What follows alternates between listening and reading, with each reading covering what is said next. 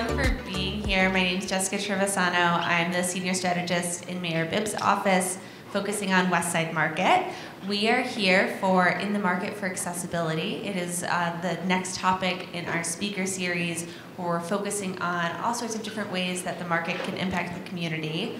Before I launch into the introduction and introduce our speakers, I wanted to introduce Kristen Warasoka from the Greater Cleveland Food Bank. That's the space that we're in today to welcome us into this amazing facility. Thanks. Thanks, Jessica. And thanks to all of you for being here at the Greater Cleveland Food Bank tonight. We were so excited when we were offered the opportunity to host this event. You know, we care deeply about food access, and I'll tell you personally, I'm a huge fan of the West Side Market, and I've been a fan of the West Side Market for decades. I'm a regular shopper. So I was excited that we could be a part of this. For those of you who've not seen our new facility yet, we opened this space back in October. It's 197,000 square feet, and this is our partner distribution hub. And so the intention here is that we're taking in food from the food industry, in some cases food that might otherwise go to waste because it's surplus or has a packaging error or for some other reason. Volunteers are helping us sort and repackage it, and then we're getting it out to our network of 1,000 program partners in a 6-county service area. So as you can imagine, a lot of that food is being distributed by partners right here in the city of Cleveland. And we're privileged to be able to do that work.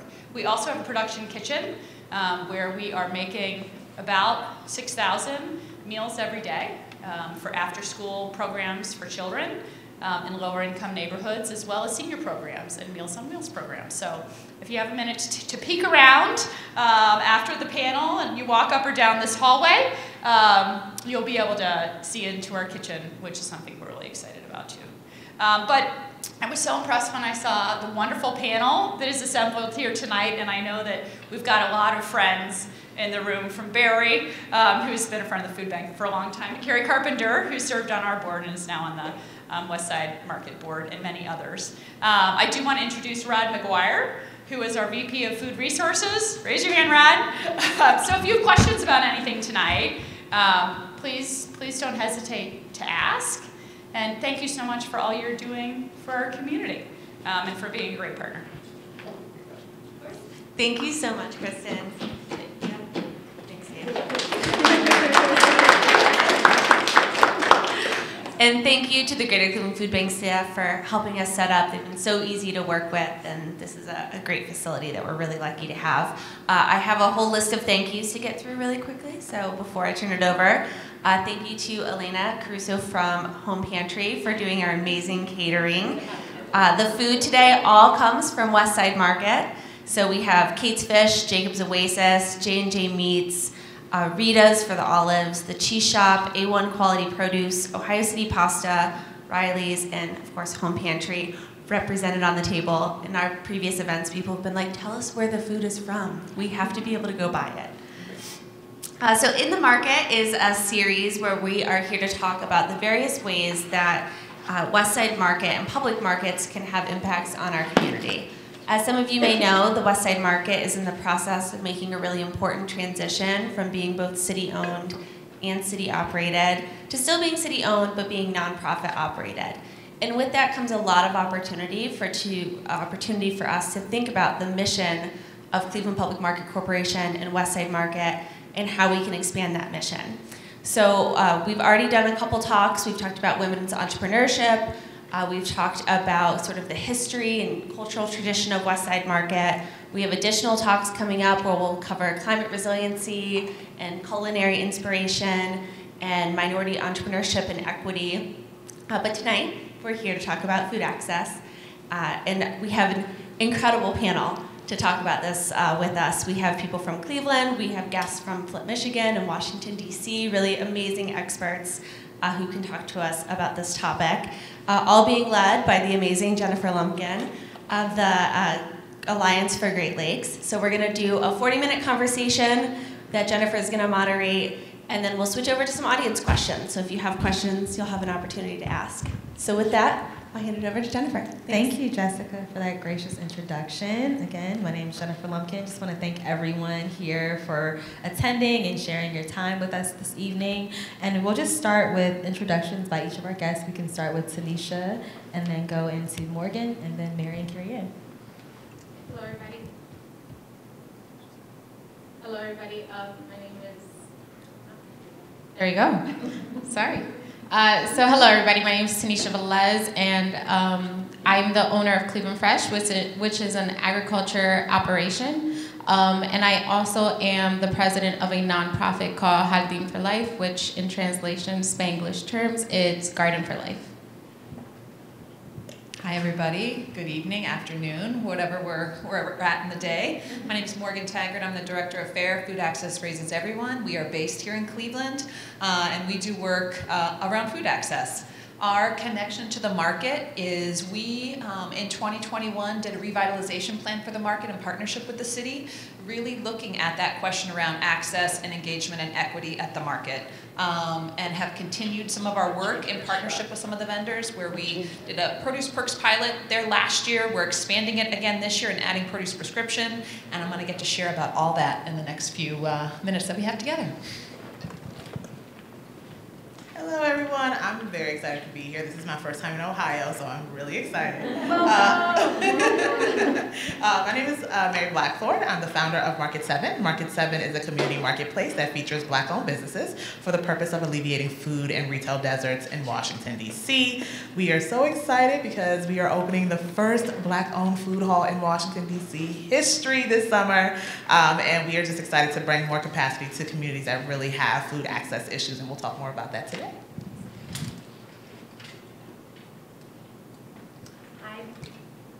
Hi, my name is Carrie Ann Martis, and I am the manager of the Flint Farmers Market in Flint, Michigan. Some of you may be surprised to know that our market has been around for since 1905. The building that we're in right now, we're just coming up on our 9-year anniversary, but we are a year-round public market with a farmers market that is adjacent to us, so we're kind of a mixture. We also were owned by the city for the first, I don't know, until 2001. And then the nonprofit actually took it over, called Uptown Reinvestment Corporation, which is very involved in the revitalization of downtown Flint overall. So they've managed the market now for 21 years. I've been managing the market, been working with the market and managing for 17 years at the Flint Farmers Market. We have about 45 year-round vendors and like 500,000 customers a year, but we're also a huge community event space where we welcome weddings and baby showers and bridal showers and community fundraisers and all kinds of festivals to our market. So I'm very thankful to be asked to come here today. I think there's a lot of similarities between our towns and potentially between our markets, and I'm very excited for all the exciting things that are going to be happening here in Cleveland. Thank you. Thank you, everyone, for introducing yourself. And we're just going to jump off with Tanisha. So I know that you're founding your first farmers market in Roberto Clemente Park, which is super exciting. And a lot of folks that I spoke to have some ambiguity around the difference between a public market and a farmers market. Can you just share a little bit about your experience and the distinction and some of the benefits between public markets and private or farmers markets? So before I get there, I just want to explain like how we got to the actual farmers market. So last year, we grew up in the neighborhood, and by we I mean a couple of us volunteers. Our children played at a baseball park called Roberto Clemente, which is the only park that is named after a Puerto Rican hero in Cleveland. So after seeing the park being very abandoned, we decided to gather together and just ask for donations from businesses and just the community.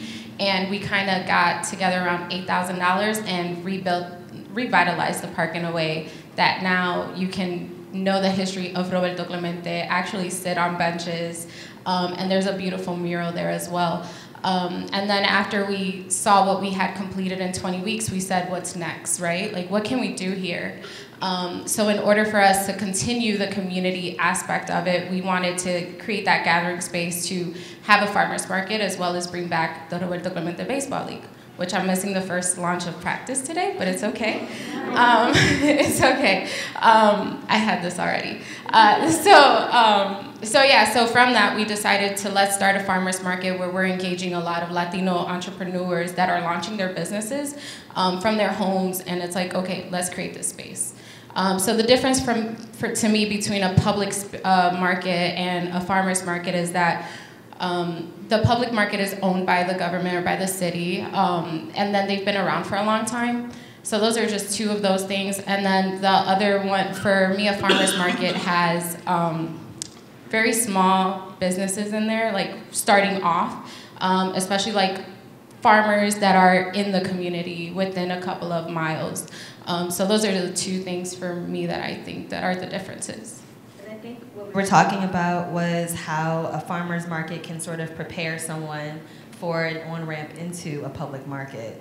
And that can provide access in different ways. And I know, Morgan, you see accessibility in different tiers, right? So can you tell us what that accessibility can look like and how you frame out accessibility? Yes, absolutely. So when I think about access, and when we spent, and full disclosure, Tanisha and I were both working on this project together at FAIR, so she also has deep knowledge, but we spent a full year basically at the market, from the basement to the second floor with the vendors, produce arcade, market hall. And as we were looking at that project, it was one of the kind of main things that we were trying to approach it with was, how does this become our city market? It's known as the West Side Market. For those of you who are Clevelanders, we used to have the Central Market, East Side Market. West Side Market is the true kind of public market style that's remained. And there's a lot of barriers, and there's a lot of neighborhoods that don't feel connected to the West Side Market. And so we really wanted to like dig into that and understand that.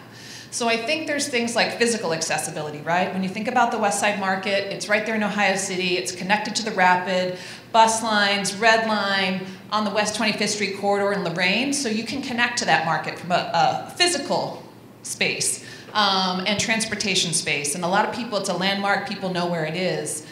So we definitely have that in our favor, but many of you know we are an east-west city, east side, west side. Coming over that bridge, we know is a physical barrier for people, right? And it's historical. And so that is a barrier, I think, for us. When we were talking with customers at the West Side Market, we did focus groups. We kind of actually intentionally chose not to focus on Ohio City. We talked to folks in Clark Fulton, in the Central community, in the Buckeye community, in the Mount Pleasant community. What would connect you to that market? Do you shop there now? If you don't, why not? What do you need to see there?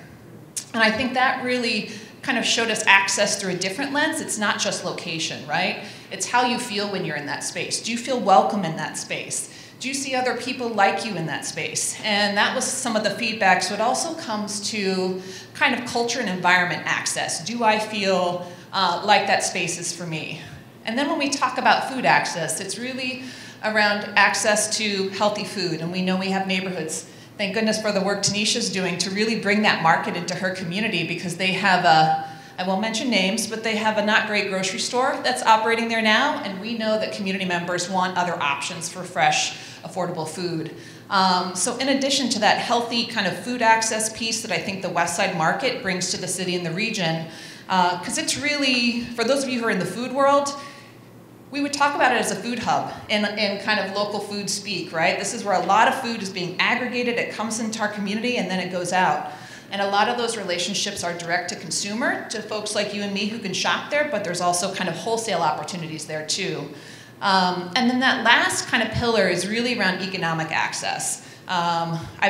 We've been preparing for the Produce Perks launch for this year, which is on Saturday, 8 a.m. I have flyers, come see me after if you know anyone who wants to be there. And I can talk a little bit more about that, but you know, talking to the produce vendors, watermelons are going for 20 bucks right now. And so when we talk about economic access, we talk about inflation, the effect on families whose wages have not increased at the same rate as inflation. We have a real barrier in terms of Cleveland families being able to access the produce at the West Side Market and all of the other foods there. And so kind of when I think about that, those are some of the elements. It is about healthy food access, but it's about all these other factors too that really influence how we relate to that market as a source for produce in our community and all sorts of other fresh local foods. Thank you, Morgan. That's really helpful and expansive of what accessibility means. And I'm gonna pass it to Mary because I have a personal experience with Mary as a Black producer in Washington, D.C., Maryland area. And she was one of the first markets to bring me in as a producer in an area that was very heavily food insecure. And so I just wanna pass it to you and then over to you, Carrie Ann, as well. But can you talk to us about that accessibility and culturally relevant inclusion into how you ran your market? I guess I'm just going to jump into the Market 7 spiel. And why I really started the market, it was because I was hungry, right? I lived in a community and I could not get access to the sort of foods that I wanted in community. I graduated from college and I moved back home and I became a vegetarian because I'm like, I'm going to be more healthy. I'm an adult now. I have to do the right thing. And I quickly realized that my community did not have access to the sort of foods that I needed. We had 3 grocery stores at the time east of the river. It's 2 wards with 160,000 residents, 95% African American, and we only had 3 grocery stores. Now, just to put this in context, there are single wards that are predominantly white in Washington, D.C., 12 grocery stores, half as many people, walkable, all of them.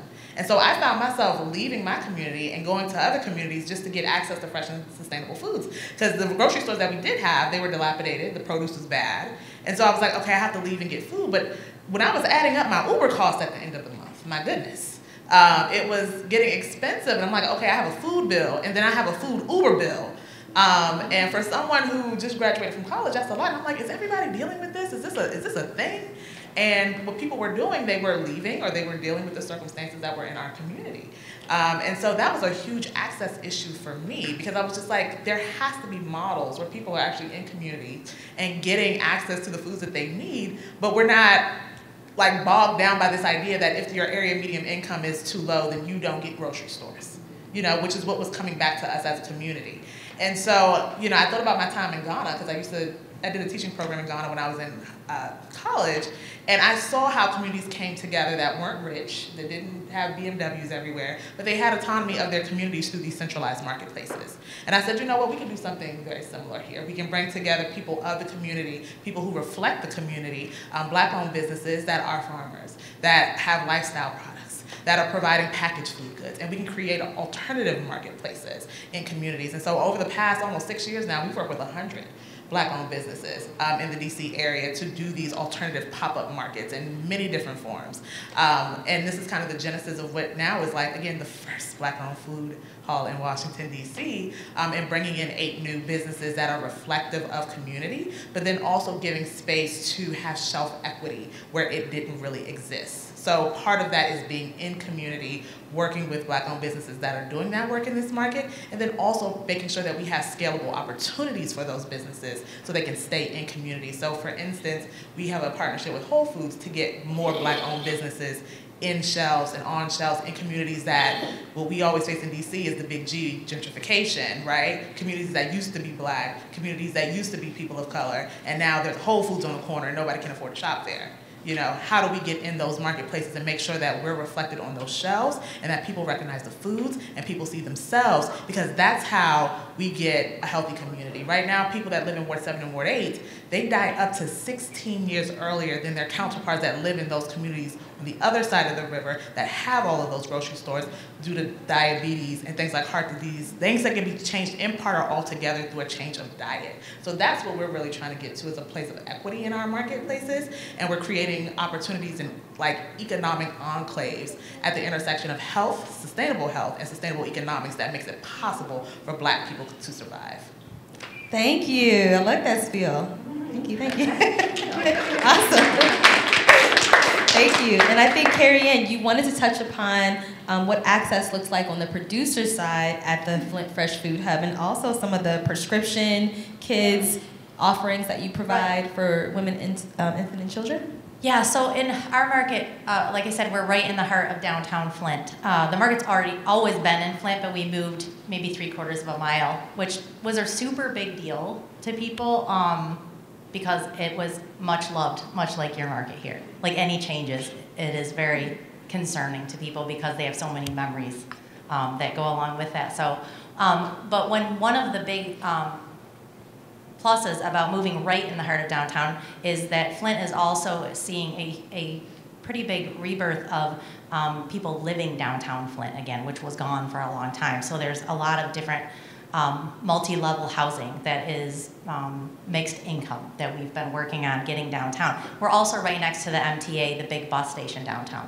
So access in terms of being able to actually get there and not having to you can just go to the main MTA hub. You can get your groceries and then go back if you were someone that was using that system. We also are very lucky in our community with some amazing foundations, family foundations, and some of them are among the biggest in the nation.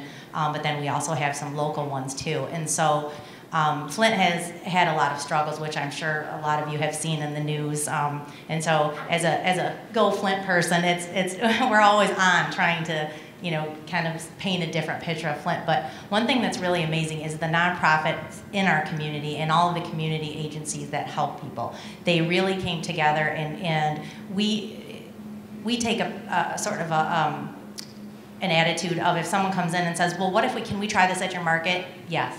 Like, it's always yes. And so what we've done is we've been able to create some really wonderful food access programs to help people in our community that are underserved. Obviously, SNAP, EBT is a nationwide thing. We're very, very been involved. I've had the opportunity to speak multiple times about the Farm Bill in front of some folks that it's really huge for our market. But there's also the Double Up Food Bucks programs, which I think Morgan is going to talk about too. We were a national pilot for that. We also have a program that's called, I call it Prescriptions for Health. I think they fancied it up and they're calling it RX Kids now. But it's pretty great. Our market, interestingly, has 2 floors. Most of the businesses everything is on the main floor. Our offices are on the 2nd floor. And then the Hurley Children's Center, there's a specialty clinic. If any of you followed the water crisis in Flint, Dr. Mona Hanna-Attisha was the woman that you saw quite frequently. Her door is from where I am to the cameraman, probably away for her office. So that's actually located right in our market. So that was pretty interesting for us to be sort of at the center of that in terms of being able to help once things kind of came out. And so the Prescriptions for Health is an opportunity when parents bring their kids to the children's clinic. They get a literal prescription. It looks like a handwritten, like a doctor's prescription, and it's for fruits and vegetables at the farmer's market. It's pretty great. And they've extended out into many women and children's clinics, and now I think we have about 5 or 6 different ones in terms of that. It's a lot of work. It's a lot of tracking, and it's definitely intentional for us to continue to do that, but it also presents other opportunities where people know that we're open to doing that, even though we have a super small staff. But we had, for example, the Detroit Pistons, the National Basketball Players Association came to us shortly after the water crisis, and they partnered with the Detroit Pistons, and they gave all Flint school kids $30 of market gift cards on their last day of school, and then the Basketball Association did, and then the Pistons matched it, so the kids got to come down and shop and buy food and learn about it. It was really wonderful. It's a great interaction between our vendors and the kids, but kind of accessibility, always being open to, I don't think we've ever said nah, even though if it's like, oh boy, this is gonna be a lot more paperwork or whatever, but in our community, you've gotta keep saying yes to get that out there. So the other piece of it is we struggle, we are a public market, but we also are known as a farmer's market, so it's kind of, there's like a duality there, and everybody always wants to see more farmers. Things changed so much during COVID. And what ended up happening, which is great for the farmers, is that they just started selling at their farms, which makes more sense for them. And people found a way to get to their farm and find their farm. And so they were able to do just as well, not having to pay for gas and pay for staffing and stand down at our market in the hot sun 3 days a week. And so what started happening was good for them, but maybe not so great for like a customer experience at the market. So this really interesting organization that we partner with is called the Flint Fresh Food Hub. And it's a food aggregate space.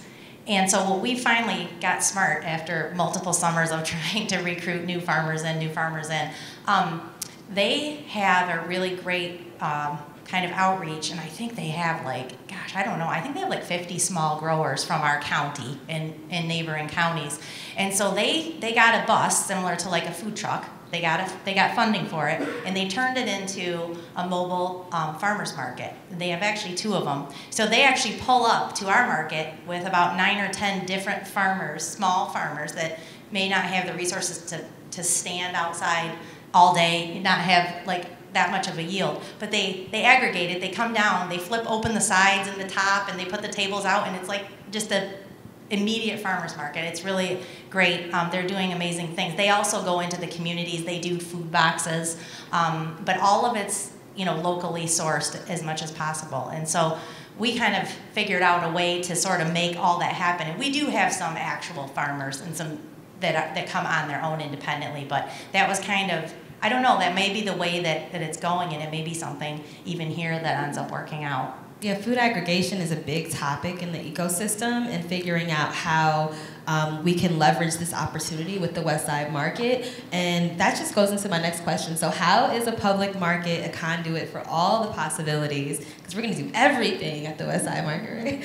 How is it a conduit for all the possibilities in the city and for the residents of the city and folks that visit us from all over the world? And I can start with you or whoever wants to go first. So you're asking how does it benefit other? Okay. So for right now, just because we have so many cold days in Cleveland, I partnered with one of the vendors, Tom Boutros from Boutros Brothers, and we actually purchase some vegetables from them and we resell it at the market. We kind of don't break even just because it's such a new market, but he helps me get things that are culturally appropriate for where my market's sitting at. So we get yuca, we get plátanos, we get avocados, we get mangoes. And people see that and they're like, oh my God, like this is amazing, right? And then we also just, we also let them know about different programs that are happening at the West Side Market, like what Morgan's bringing there, because this is how we create that ecosystem, and then that food aggregation or distribution piece of it, where they're purchasing the vegetables and then they have somewhere else to give to or to like sell to, and then we're able to bring it to the community. And then when they do ask, like, where can I get this pepper from, or where do I get this from, we point them to the market. So it's just that way of that partnership that we could work together to just bring more people to the farmers market because it's more local, or send people to the West Side Market where it's just more appropriate stuff. Like it's just a lot more, yeah. So it's just creating that relationship, and then also as a producer myself, I'm able to bring the microgreens to him, and he's able to sell it for my business. So it helps out.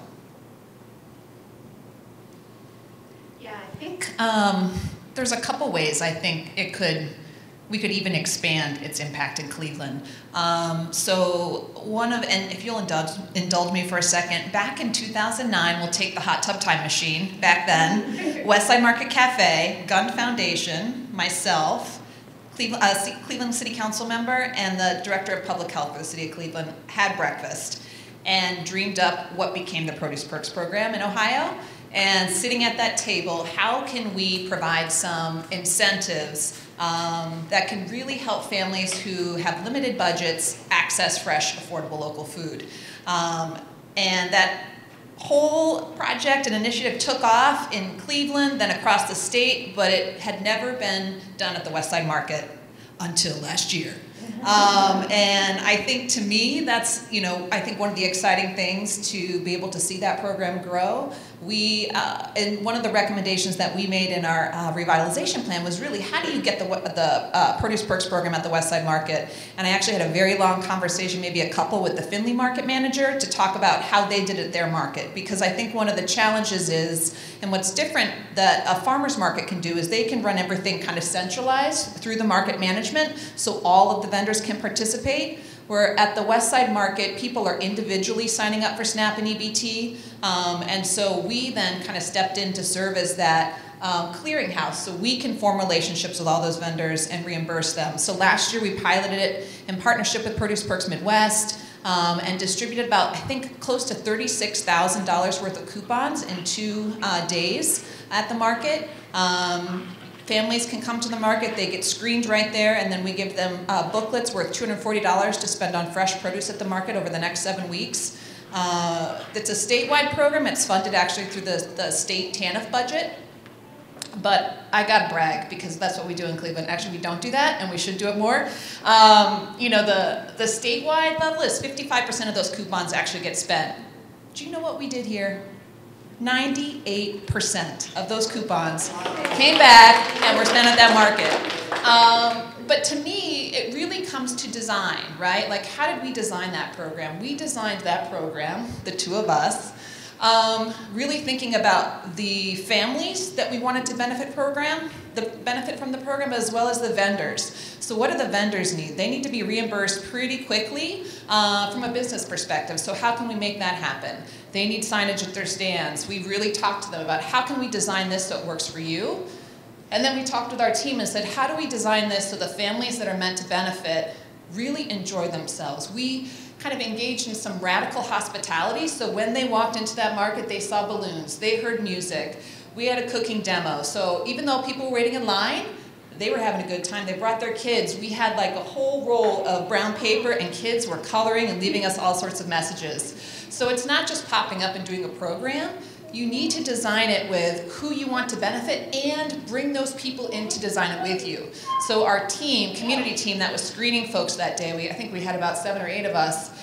Some of those folks have experienced those bureaucratic processes themselves as folks who've accessed SNAP or WIC. And so having those folks talking people through what it just takes to kind of patiently enter all that information and then go to the next screen, go to the next screen. I think that's really important. And so from our perspective, having the folks that are most affected by something engaged in it is, I think, yeah, it's kind of what you have to do in order to really have the impact that you'd like to have. This year, in addition to Produce Perks, we're also adding a new program, Produce Prescription, in partnership with the Cleveland Clinic. That's also a first one that we've had at the Westside Market. This is focused on patients at the Cleveland Clinic that are either pre-diabetic or have been diagnosed with diabetes. They'll get up to $150, depending on their household size, to spend at the market over the course of 6 months. So this is another opportunity. We're kind of using that same system that we built in terms of relationships with the produce vendors to get another opportunity for families to shop at the Westside Market and use that fresh produce in order to kind of address some of their chronic disease and conditions. I like that the diabetes correspondence with the actual incentive. Yeah. The $150, Yep. I like that a lot. I want to ask you both, Mary and Carrie Ann, are there unique opportunities that have come up that you didn't expect and that you were sort of pleasantly surprised by through running your markets?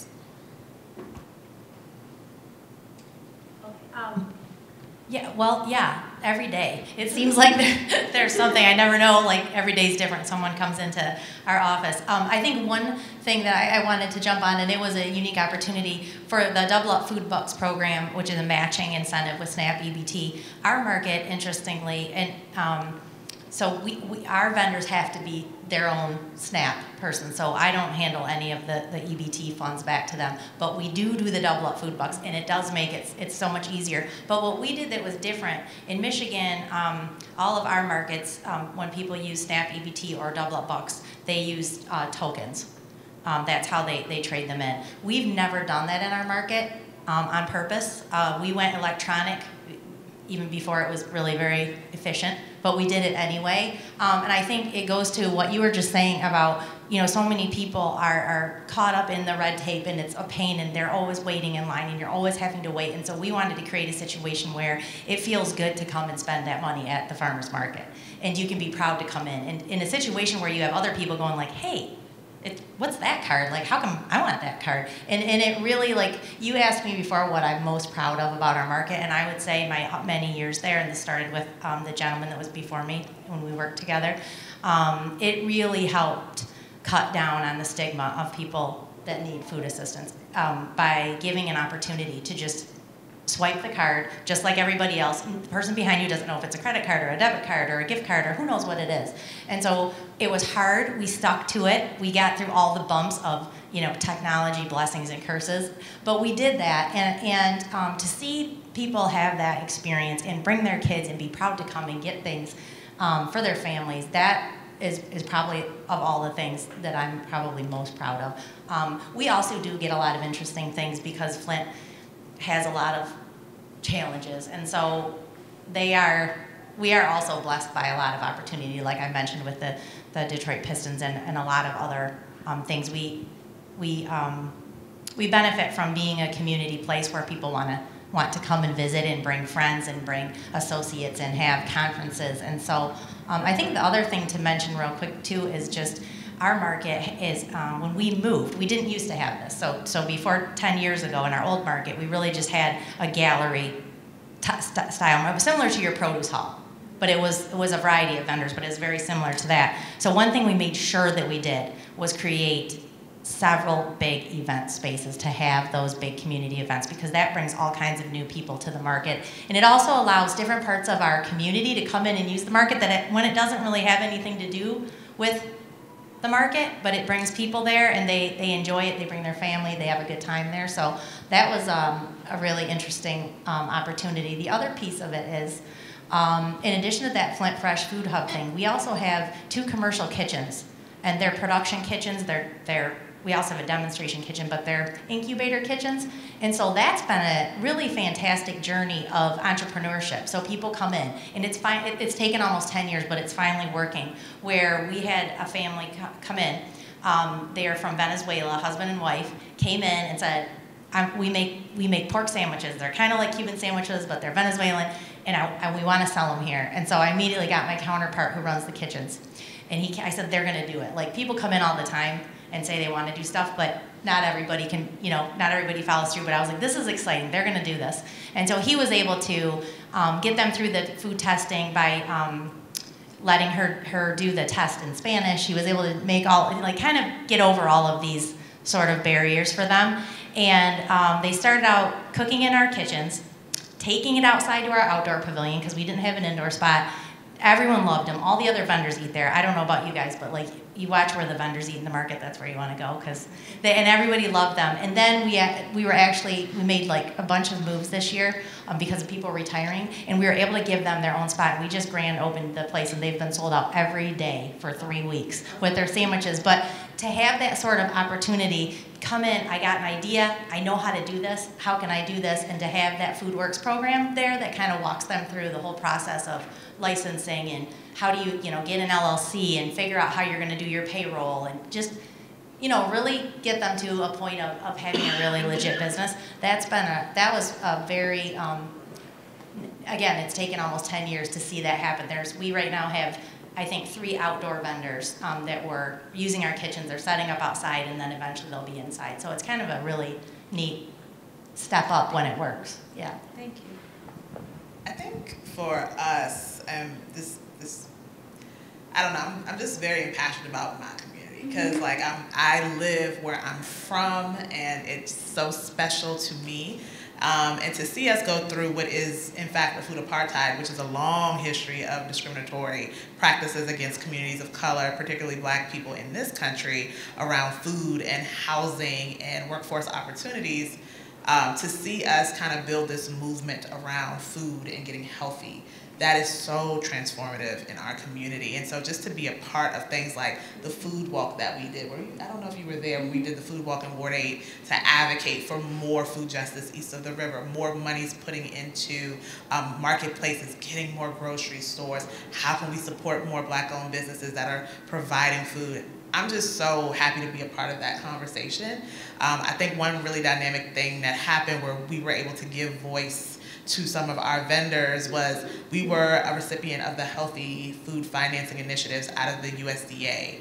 And they are giving over $200 million to different businesses and organizations across the country that are doing food justice work, putting markets in communities, trying to transform this food access issue. And they made the big announcement at Market 7, since I guess because we're local, right? they did the big announcement there, but then also Senator McGovern and representatives from the government came over and wanted to have a community talk with our community about what we were going through, what was going to happen, what were some of our solutions, and to have that round table and put our businesses at the forefront, put our partners at the forefront and say, hey, this is what we're going through, this is what we actually need to see work, this is how the government can get more involved, this is policy that we need, to be able to stage that right where our market is. It was like our first little event, and it was so cool to just see them speak truth to power, and that's what we're all about. Probably second was one day just sitting at home, I got a call, and it was from a very famous house, the White House. And they called and said, you know, Mary, we think you'd be great to talk at the White House Conference on Hunger, Health, and Nutrition. And that was last September. And I never thought, how did they even get your number? They must have seen it. But called me and wanted me to talk about what was going on in our community, how Market 7 was working to really create dynamic change around food justice in Washington, D.C., what this new market was going to be, and how public-private partnerships were working in dynamic ways in communities to create systematic change. And to be able to talk about Ward 7 on a national stage and what we were doing and bringing the power of all 70,000 of us that live there, work there, laugh there, cry there, heal there, and say that this is what we're going through. This is what we need on a national stage. That's something I never thought would happen. And so it was so powerful for me and for us, and I'm just so appreciative to have that opportunity. That sounds amazing, and thank you for stepping up and doing that. Thank you. So I think we're going to wrap up and go to questions, and then we can come back and get last remarks from everyone on the panel. All right. Does anybody have any questions? So we're in this beautiful facility here, the Greater Cleveland Food Bank, which has a lot of really sophisticated community programs. And I'm wondering if each of you are working with the food banks in your area and how you kind of complement those kind of food access services with your food banks. Yes, I'll go. So no, I haven't yet.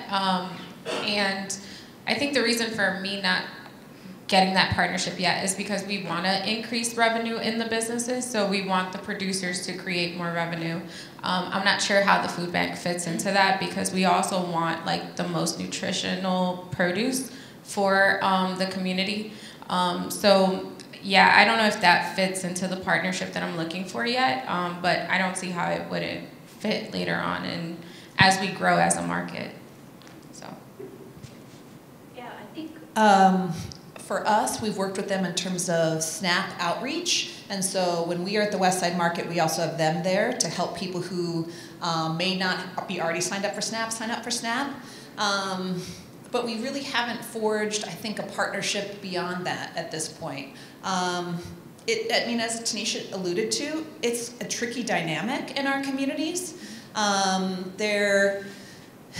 It's really challenging because we have, and I think from FAIR's perspective and others' perspective, we also want to create opportunities for people to build wealth as food entrepreneurs, as urban producers, as urban growers. And the food bank and pantries and meal programs become almost a silent competitor in the food access space in our neighborhoods. And so I think and to be honest, there's often a division between folks who are working in charitable food system and people who are working on food justice and food access.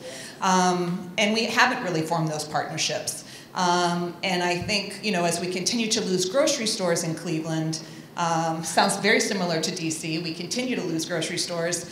There is an uneasy dynamic in terms of our markets, in terms of the role that food pantries serve versus retail entrepreneurs serve in that space. And I don't think that we've gotten there yet in terms of how we can work in more dynamic ways and complementary ways and really looking at some new models, because I think that's the challenge for Cleveland.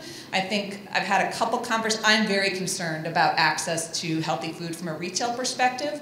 And been working with residents in a couple different communities in the Central neighborhood, in the Euclid Beach, Collinwood neighborhood, who've lost Dave's grocery stores in the last few years. And there's a tremendous pressure in the grocery industry, right, to adjust. But I think it's around how do we then make a viable option in those communities that's not the food bank. And I think that's the big question. And I think we almost need to accept, and I've had a couple conversations recently, that supermarkets aren't coming back for now. And we got to do something different. We got to shake things up. And so another kind of Westside Market connection for us is we work with corner convenience stores. My colleague T is in the back. She's doing some great work in Central Kinsman with some of our small owned stores. And so we're working with, but we have like a misfit with scale, right? We have the Central Community Lost Their Grocery Store, yet that is the location of the produce terminal. Like, that's crazy. That should not be that way. And so, but the scale of the produce terminal does not fit the small store format. It's not at the price point, it's not at the scale, so we're working with vendors at the Westside Market to put together mixed boxes for the small stores to purchase, because right now they're going to Sam's Club, buying food, and then marking it up, which is also why it's more expensive. So I think in terms of using it, and you were talking about this with some of that food hub concept, how do we use the Westside Market as an aggregator that is at scale with which our smaller stores could really work with and benefit from, that then benefits our communities?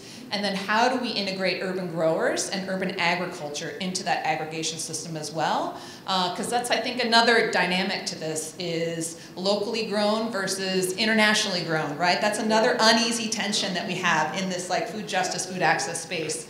So, long answer, Carrie, but I think there's a lot of opportunity to work together, because we all, I think at the end of the day, even if it's way out there, have the same goal. But we just have different ways, theories of change, and kind of values that are driving us on how we get there. But I think there's opportunity for us to do more together. That was very helpful. Thank you.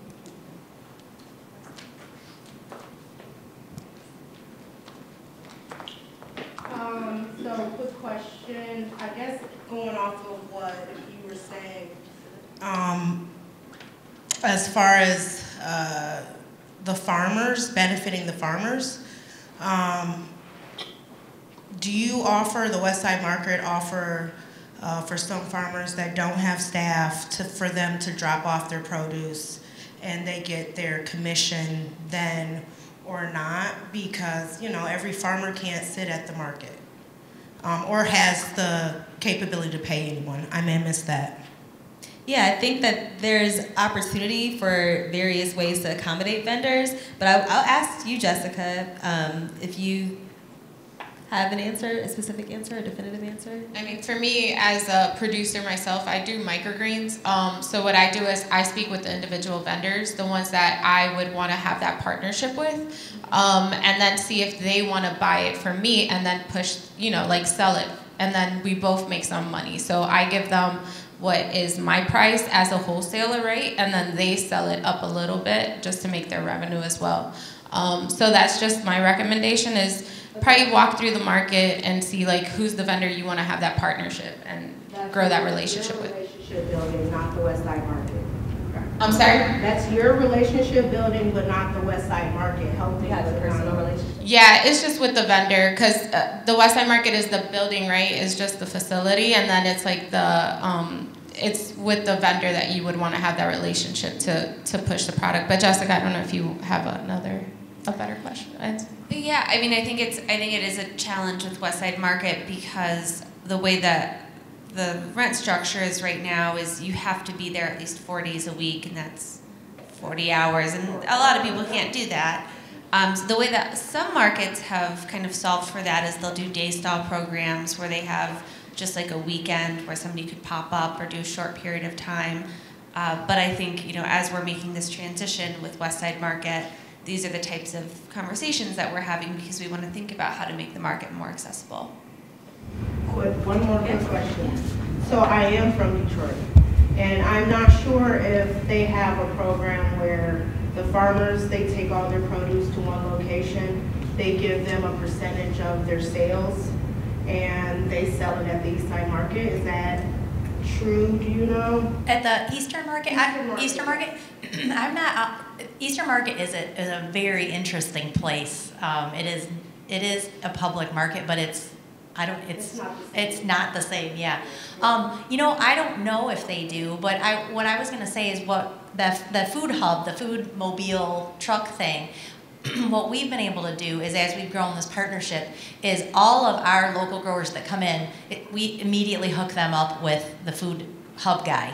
And so what he does, which is pretty great, is our vendors that actually come and stand at the market at the end of the day, he comes to the market and buys everything else that they have left at the end of the day that they grew, and then they put it in their produce boxes for the upcoming days. So it's taken, again, like I said, this is kind of a work in progress that we've finally gotten to, but that's what he does. People bring it in, he pays them directly when they drop it off for what they give them, and then you would drop off your tomatoes and be on your way, and then he takes care of the rest of it. So it's a pretty cool project. They funded that.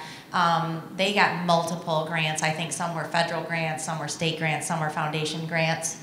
So they were able to really build a good kind of nest egg to be able to make that happen for the farmers, and I think it's really worked out well. And just FYI, Dana is a local poultry farmer. She raises chickens here in Cleveland, so hopefully we'll see her chickens at the Westside Market soon.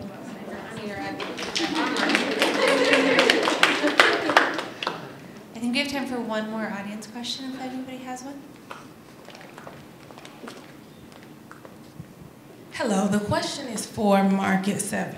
Okay, when I think about the Westside Market and food accessibility in Cleveland, I just think of East Side, West Side, because like you said, Uber costs and transportation costs, and I do hear about benefits for SNAP and EBT, but anyone who doesn't benefit from produce perks and they live on the East Side, the West Side Market is not local. So in Detroit, do you guys have multiple locations or one building that all of these people can eat from? The Eastern Market in Detroit is one big, it's like a city, if you've seen it before. And so they have, again, I can't speak to all their programs, but yeah, they have kind of a, it's like a one-stop shop. They have everything. Like we have vendors from our market that are resellers that go to Eastern Market and buy their produce from Eastern Market and bring it and sell it at our farmers market of the resellers. But there's some other, in Michigan, there are a couple areas like Grand Rapids on the west side of our state. They have multiple markets like within communities that are sort of offshoots of the main market. We just have, in Flint, we just have our one spot. But partnering with that kind of food truck on the road helps get it into the communities, if that helps. Gina, was your question for Market 7? Mary's with Market 7. Yeah, I was just wondering how they did it. When she talked about the Uber costs and the amount of people with no grocery stores, how do you, I'm not understanding, how did you do it? Like, is it one location or is it pop-up locations? So when we were, there we go. When we were in pop-up capacity, we popped up all over Ward 7 because another thing we deal with gentrification is like space is limited, right? Because people are buying it up and keeping it to themselves. And so we're popping up in, where were we? We were at a club parking lot. It was a club parking lot. We did our first market for 10 weeks, and then we got a little dilapidated space with a busted building on it. We had to build a wall in front of it and a mural to hide the building because it was falling into the ground. You all, we got really creative, okay? But we popped up everywhere because we kind of had to go to people in the community, right? We had to go to where the people are because I still have to leave my community to this day to get food.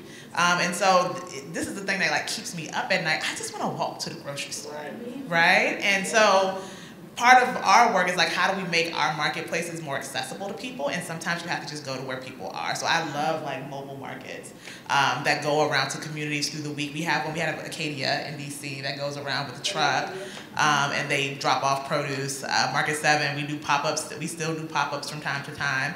That'll always be part of us, that's our genesis.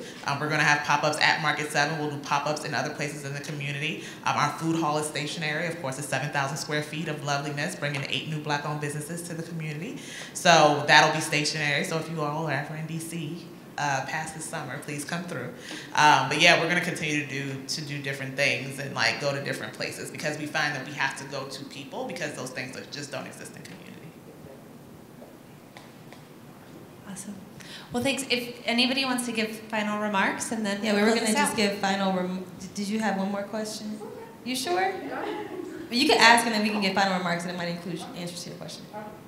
So my question is there maybe some type of marketing plan to highlight certain communities. So if we have the Latino community, we have the Black community. So it sounds like we need to connect with the culturally relevant vendors to say, hey, we have, you know, this over here and we have that over there, so that different ones can come and say, hey, oh yeah, I can relate to these foods, or I have this or that. That may be a strategy to let people know what's there and why they should come. Because if it's something there that they know about, if she knows me and you know this person, you're gonna go get those specialty foods, right? Because you like them, you can relate to them. So somehow marketing and highlighting those various vendors. Thank you, thank you. And I want to just give you all a chance to share last remarks before we just close out. Last remarks? I mean, I'll plug mines in. So every Saturday from 10 to 1, we'll have the Cleveland Fresh Farmers Market at 3690 Seymour, which is the Roberto Clemente Park. And starting June 3rd, every Saturday, moving all the way till August, you can catch a little league baseball game. So just in case you want to see little kids running around bases and playing with dirt in the outfield, that'll be the spot. And then we're also looking for vendors. So if anybody that's interested in trying a business or popping up, you're more than welcome. Just reach me at Tanisha@clevelandfresh.com. I think for me, I think we're at the kind of precipice of a tremendous opportunity to revision the West Side Market. But I think two things are really critical for it to be the place that I want it to be. I think that the board and the transition team, and I think these community conversations are a part of that, need to open their doors to people in this room right now. We've had some great questions about opportunities for entrepreneurs, about access. How can we expand the West Side Market's reach to the East Side to address all of these, you know, crazy issues we have around access to fresh, healthy food that's affordable and quality for our communities. So I'm encouraging the board and the transition team to really engage deeply with the Cleveland community around these issues, because I think we haven't even looked at the opportunity potential the market has to help us address some of these issues that you're raising. But then it also takes you all, when those opportunities are presented, to really engage in that process with the board and the transition team. So to me, the market is only going to be as good as the amazing people that are around its table. And I think we need to make sure that there's plenty of seats for everybody. So this really becomes not just an Ohio City or West Side asset. It is a city and a regional asset that we can all benefit from. But it's going to take, I think, opportunities for collaboration, for raising our voices, for sharing our interests, our perspectives, the vision that we have, what would work for us as an urban farmer, urban grower, and how we could benefit from the market. That, to me, is the opportunity that's in front of us, but it won't be there forever. And so I think the next couple of years are really critical for us all to come together and really figure out what is the vision for this place and how can it serve our entire city and our entire region.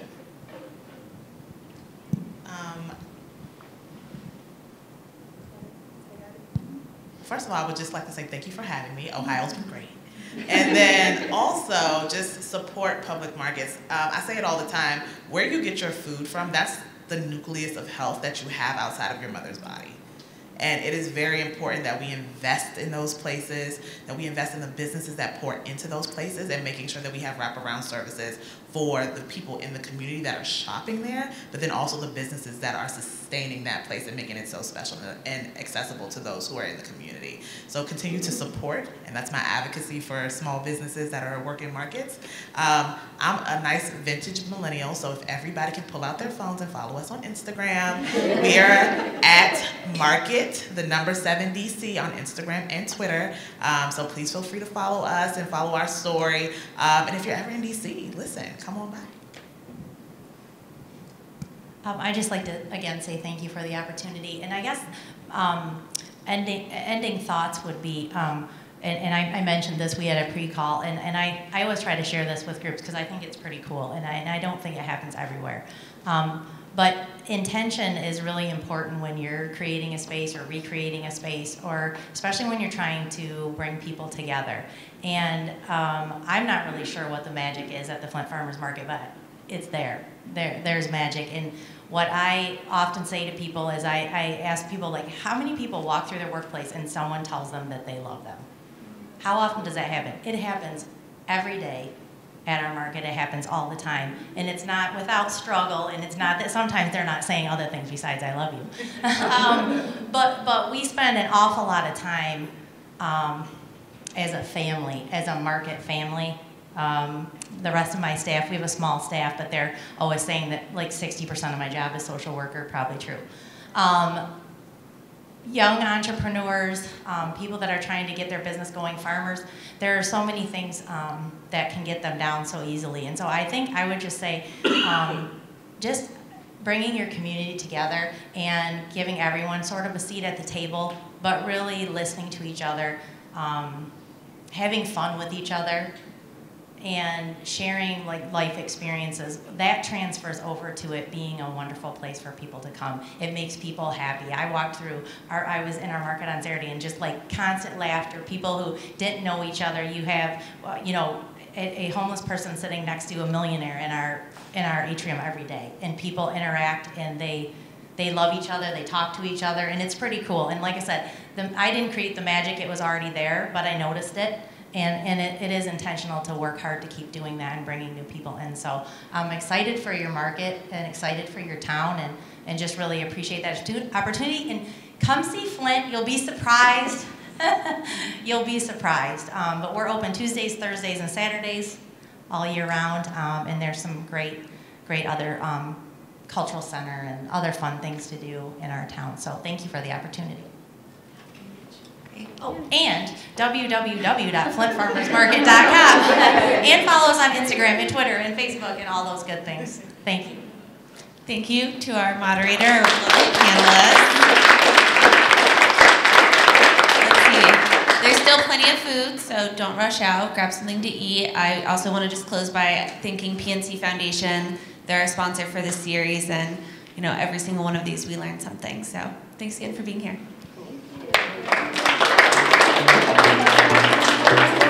Thank you.